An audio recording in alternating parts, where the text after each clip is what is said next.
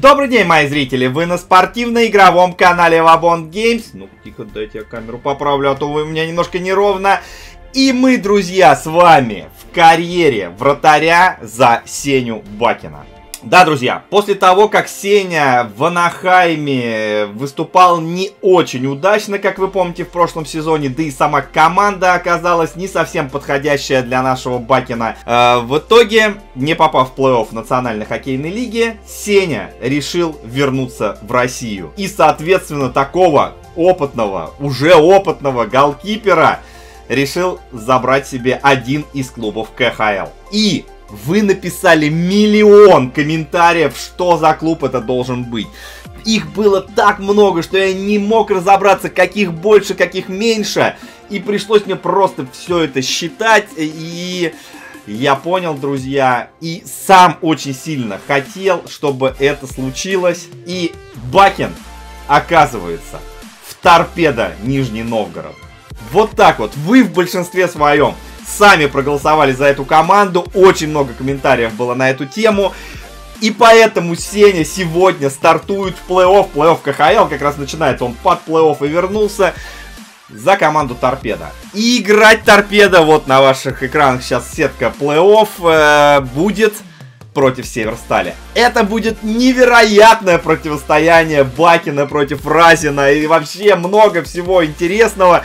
Ну и посмотрите другие пары. На данный момент вот какой расклад в КХЛ есть, я то же самое и сделал, друзья. Поэтому все будет интересно, но мы, конечно же, будем следить за Сеней.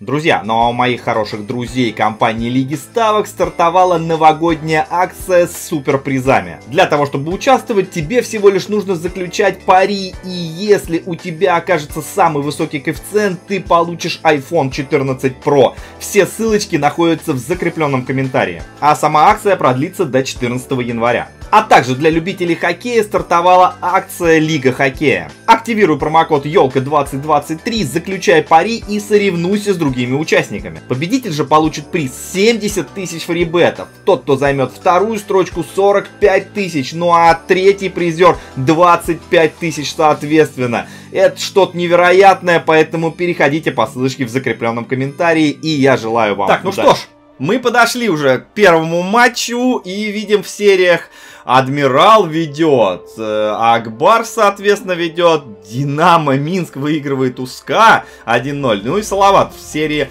против Авангарда прошел вперед. Вчера буквально я виделся с Григорием Паниным, и он сказал мне, что не факт, что именно Авангард будет их соперником, но, друзья, в нашей вселенной Авангард. А там посмотрим, как 1 марта будет. Ну что, друзья, учитывая, что мы выше в регулярном чемпионате были, мы домашнюю серию начинаем. И у нас, соответственно, форма домашняя. Видим игроков с X-факторами: Кручинин, Коваленко, Яны. Так, ну и, конечно же, мы идем в нашу здесь линию, потому что нам надо Сеню поставить в основу, если он вдруг случайно не основной голкипер. Да, вот Сеня Бакин, рейтинг у него 80, друзья, да, вот так вот подрос Сенечка. Я думаю, что это вполне нормально для Бакина. Так что Ларионов есть в составе, все хорошо. Ну и, конечно, в составе Сергей Гончарук, это человек, с которым я неплохо общаюсь, мы с ним снимали даже челлендж однажды. Поэтому Вроде все нормально, но Северсталь, друзья, это вообще не легкий соперник. Ну что ж, друзья, плей-офф КХЛ стартует. У нас почему-то здесь вот такое представление с американским футболом, Формула-1 и всеми другими видами спорта. Поэтому большой палец вверх. Сеня Бакин камбэкнул, как вы хотели. 1000 лайков, и выходит вторая серия, но сначала нам надо сыграть первую. Вау, друзья, я не играл в НХЛ 23 за вратаря еще ни разу, так что это очень интересно сейчас будет. Ой, хороший бросок какой! И еще момент, может быть, у наших парней, надо забивать!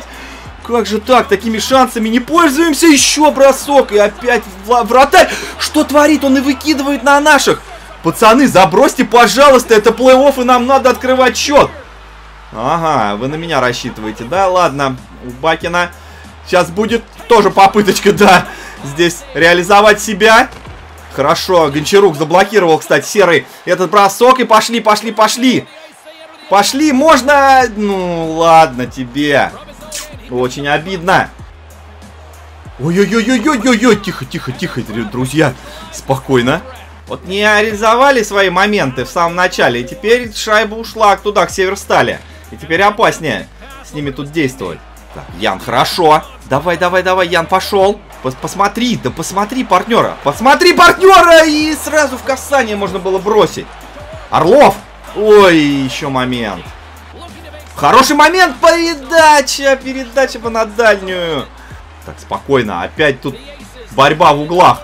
Очень много борьбы. Ну, равные соперники, как мне кажется. И если такая пара действительно случится в плей-офф КХЛ, то это будет невероятно интересно. И какой был шансище.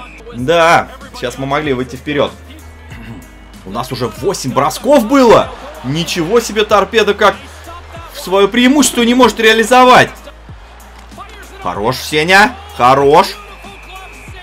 Good save. Слушайте, ну еще выбором для торпеды стал момент, что у них все очень похоже. Логотип почти настоящий.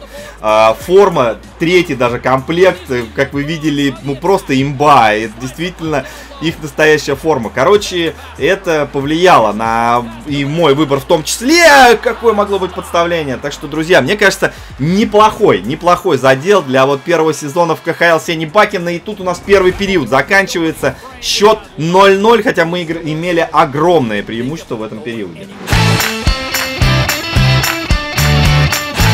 Еще, если Сеню покажут ближе крупным планом, то вы увидите, какой у него шлем, друзья. Нашел я...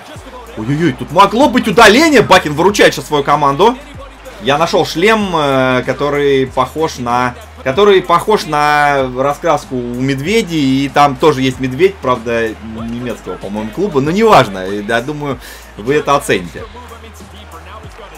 Ой, как опасно было. Ой, как Сенечка сейчас выручает команду. Да, вот, смотрите. Берлинский клуб, да, видите, там прям медведь такой, с открытой пастью. Но мне кажется, прикольно. Ой-ой-ой-ой-ой, тихо, Бакин тут спокойно отражает. Здорово. Летунов, полетел. Полетел. Ну, Воронин. Ну, кто-нибудь бросьте уже поворотом. Наконец-то бросок, ну, такой не опасный. Ларионов, ну ты почему выбрасывание проигрываешь? Хотя здесь форчекинг отлично работает у сына главного тренера Локомотива. Конечно, торпеда Нижний Новгород. И момент Ларионов, бросок, добивание. Где же эта первая шайба? Я сейчас представляю, что часть каких-то...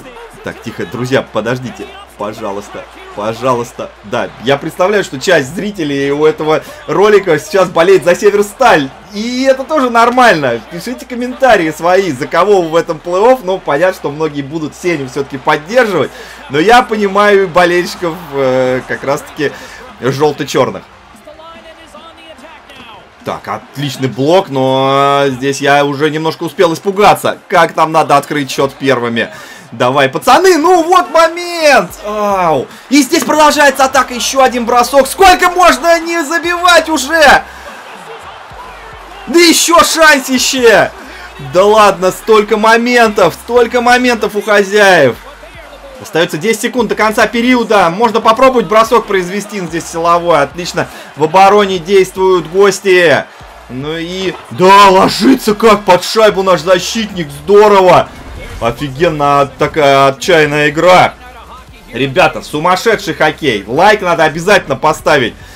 Но мы не можем забросить 0-0 до сих пор. Гончарук, Серый, ну ты лучший бомбардир команды. Ты сейчас вообще своим зарядом должен просто разрывать. Правда, здесь нельзя заряд поставить. К сожалению, в НХЛ 23 нет российского производителя клюшек. Но все не за горами. Когда-нибудь и заряд, надеюсь, там будет. Бакин. Как же выручает сейчас Сеня. Просто идеально ловушки работает. И это было очень опасно. И как же мне сейчас повезло. Немножко не ту кнопку я нажал. Но не нанесли мне бросок поворотом. А здесь мы опять в голкипера все. Вовченко. Ой-ой-ой-ой-ой. Так, тихо. Да, накрыть его. Да вы что, еще втроем тут шайбу потеряете? Смену сделали торпедовцы. Пас можно в центр, да, и бросок, но дальний угол открыт совсем. Ну и это уже не так опасно. О! Чего? Автогол! Сеня такой сейвище сделал, и нам просто защитник в свои ворота шайбу отправил. Вы чё творите? Вы чего творите? Смотрим повтор. Здесь передача, и шайба идеально ложится на клюшку. И просто посмотрите, Бакин тащит. Бакин это тащит. И дальше... Здесь, ну куда ты ее? Куда в меня? Вот тупорылые боты. Езжай в другую сторону. Выброси просто ее за ворота. Вот, ну это ужас, конечно. Но как обычно и бывает. Сумасшедшее преимущество. Мы не реализуем свои моменты. И автогол. Сеня мог... Конечно, и на 0 сыграть в этом матче, хотя непонятно еще, чем игра закончится, но вот такое было обидно, пропускать в дебютной игре в КХЛ сразу в плей-офф. Бакин здесь отражает. Здесь Сеня надежен. Давай, давай, да, быстрее на Федотова. Не хочу тормозить эту игру, потому что у нас могут быть шансы в контратаках особенно. Ну, передерживаешь ты шайбу. Нижний Новгород в обороне. А вот сейчас, ну беги по центру. Ну почему же вы так медленно все это делаете? Забросить! Какой моментище! Так, минута 34. Сейчас, наверное, в ближайшее время меня будут просить смениться. Пока от скамейки не вижу никаких подсказов. Шайба тем более у Северсталя. Так, где подсказ? Идти меняться или нет? Ну, 30 секунд осталось. Почему молчат скамейки? Бакин выручает свою команду. Ну, сейчас, наверное. Наверное, сейчас, да? Надо бежать. Ничего. Я ничего не понял, друзья, честно. Почему это так работает? Подскажите мне, может быть, здесь как-то надо по-другому действовать? Но почему-то вратарь не хочет у меня уходить. Я жму, да. Сменить голкипера. Но в любом случае это не сильно помогло. Мы проиграли в первом матче 1-0. Это ужасно. Просто ужасно, учитывая такое преимущество. И автогол. Да, шансы были. Вот эти моменты, конечно, хорошие. Сеня тут выручал. 1-0, Северсталь впереди в нашей серии. Но, друзья, естественно, я вас не мог оставить сегодня с одним матчем. Поэтому сейчас второй сразу же. Ну и смотрим, какие расклады у нас в других играх. Тут 1-1, 0-2. Адмирал ведет. Вот это да. СКА сравнялись. Ну и Салават с Авангардом тоже 1-1. Магнитка Автомобилист 1-1. Локомотив 2-0, Витязь пока впереди. И Динамо 1-0 у ЦСКА. Ну а мы начинаем игру под номером 2. Друзья, те, кто следят за мной давно и подписан на меня не только на YouTube-канале, но и в других социальных сетях, знают, что я давненько и очень плодотворно увлекаюсь игрой под названием бильярд. А еще вы знаете, что я являюсь большим поклонником канала Viasat Sport. И вот теперь на моем любимом спортивном канале показывают один из моих любимых видов спорта. Ребята из стримингового сервиса Вижу проводят громкое событие в бильярде. Вижу Снукер Кап. Снукер — самый сложный, но при этом самый популярный вид бильярда, который в скором времени может стать даже олимпийским видом. Вижу Снукер Кап — уникальный турнир, в котором играют не только снукеристы, но и чемпионы по другим видам бильярда. Они будут сражаться за путевку в Великобританию для того, чтобы попытаться попасть в мейн-тур. Чемпионат проходит с 18 декабря по 12 марта 2023 года, ну а полуфиналы начнутся уже с 26 февраля. Посмотреть эти соревнования можно в прямом эфире на канале Viasat Sport, ну и конечно же в стриминге Вижу. Также вы можете оформить подписку по специальному промокоду Vobon. По этому промокоду можно будет 35 дней смотреть бесплатно не только снукер, но и другие спортивные программы, а также множество фильмов и сериалов. Приятного просмотра! Ну что, мы вновь в Нижнем Новгороде. Игра под номером 2. Северсталь, Череповец впереди, друзья. И пока Не совсем, конечно, нас всех устраивает этот расклад. Ну как всех? Я говорил уже, возможно, есть тут болельщики Северстали. Но, друзья, я очень надеюсь, что сегодня игру под номером 2 мы все-таки заберем. Ну и вновь. И вновь на силовой там нарываемся. Понятно, что эти парни будут просто постоянно бить. В прошлой игре чуть больше силовых сделали гости. Ну а сейчас так вообще они точно впереди. Посмотрите, силовой за силовым. Гончарук. Ну офсайд же будет. Серый, ну ты чё? Хороший момент! Ну пора забросить уже! Нижний Новгород. Давай уже. Вам все говорят, что пора уже, пора. Вы чё, серьезно, бросочек? Ну! Да опять выше. Кстати, я сам лично с Царицыным играл на этом льду в Нижнем Новгороде. Ну как на этом, ну вы поняли. На арене, где играет команда Торпеда. И мне там очень-очень понравилось. К сожалению, отличиться не удалось. Но в любом случае есть такой опыт у меня. Ух ты, рикошет опасный. И добить! Ну наконец-то! Наконец-то мы это сделали! Да, да, друзья, Летунов Макс забрасывает эту шайбу. И давайте смотреть на повторе, что здесь было. Бросок, отскок и практически с нулевого угла. Как ты попал туда, от дальней штанги даже она залетела. Есть 1-0. 1-0 мы ведем. Ищет партнера, дальше играет. Еще передача, и можно здесь от защитника уже наносить бросок. Ну, ребята, поактивнее. Хотя смотри, Торпеда как... играет вот в такой позиционный хоккей. Хорошая была попытка. И здесь бросок чуть мимо. Не стал я накрывать шайбу. Ну и потеря. Потеря в своей зоне. Выйти надо обязательно. Ой-ой-ой, хорош. К своим воротам подводить шайбу уже в прошлом матче хватило. Бросок. Ой-ой-ой, опасно под последнюю вот секунду. Как раз первого периода. Такой момент создали торпедовцы. Смотрим на повтор заброшенной шайбы. Единственный в первом. И 1-0 мы впереди.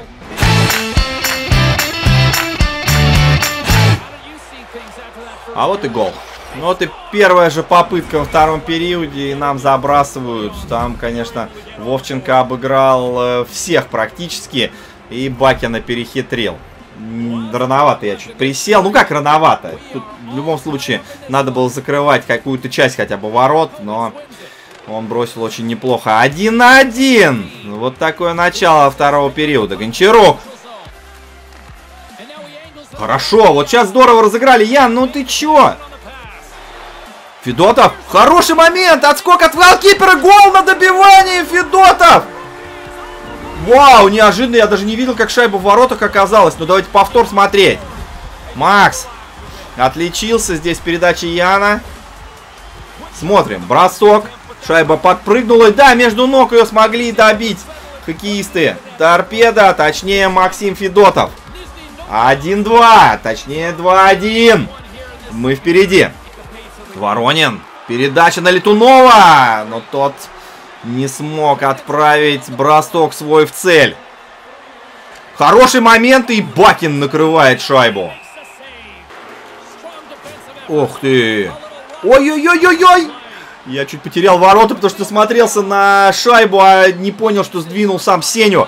Ну, Воронин здесь уже в чужой зоне. Хороший прострел, и надо было 3-1 делать. Хорошо, здесь на чужой синей линии здорово играют игроки Торпеда. Давай, давай, давай, побороться за шайбу, и можно забросить. Добивание, да, да, вот именно так это и надо делать. Фирстов. Отлично. Владислав просто красавец. Просто красавец и хорошая атака. Как отлично мы здесь сделали вот этот прессинг и добивание. Опять с того же нулевого практически угла. Главное работает. Главное работает. 3-1. 3-1 хорошее преимущество. Ларионов, кстати, сегодня в ассистентах. Ой-ой-ой, Бакин. Под последние секунды периода сейвище делает. 3 секунды до конца второго. Да, выиграли вбрасывание, здорово. Значит, здесь все будет хорошо. Все хорошо, мы ведем.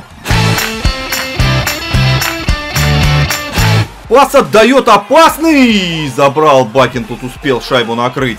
Гончарук еще ни разу не отличился. Пора бы уже Сергею что-то сделать, но он только под силовые попадает. Хотя, смотрите, второй шанс у него. Бросок. И здесь на добивание Кручинин чуть не успел эту шайбу отправить. Хотя после этого еще один бросок смог нанести.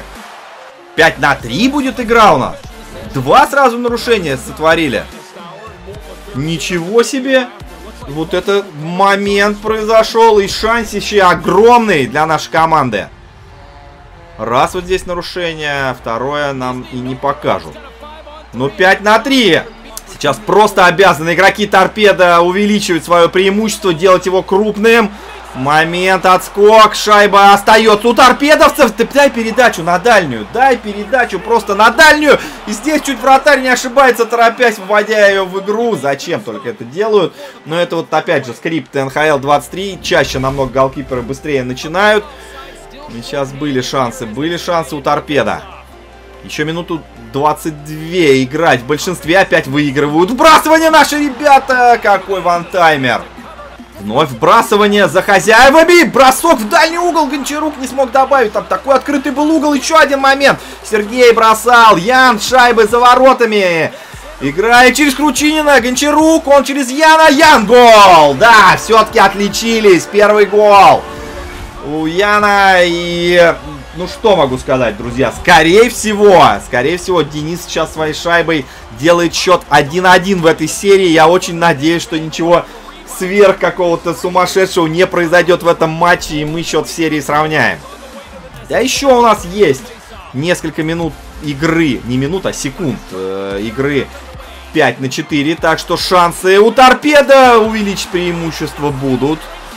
15 секунд, правда, остается всего в этом сочетании поиграть в таких составах. Но вот здесь похоже на еще одно могло быть, да, удаление. Нет, все, в равных команды. Но атака продолжается торпедовцев.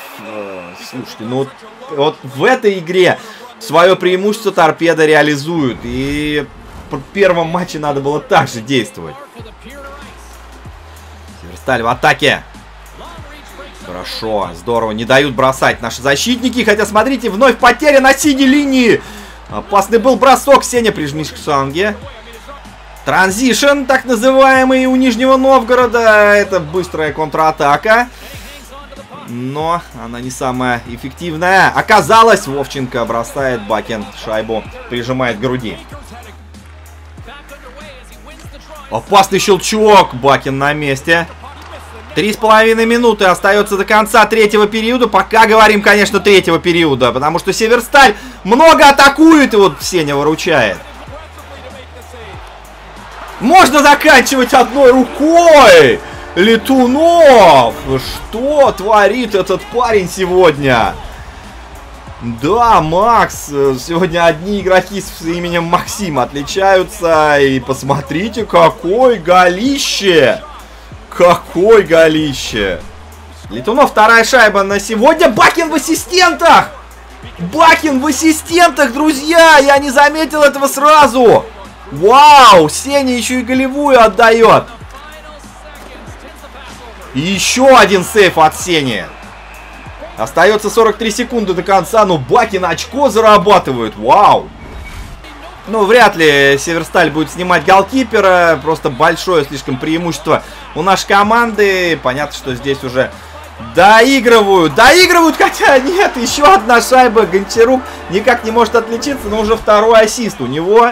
А Воронин забрасывает, я думаю, уже последний гол в этом матче. И еще раз смотрим на повторе, как Кириллу это удалось. Подобрал он от голкипера шайбу и в пустые уже с лопаты отправил ее. Гончарук! Его моментище! Он, смотрите, со льда вообще не уходит.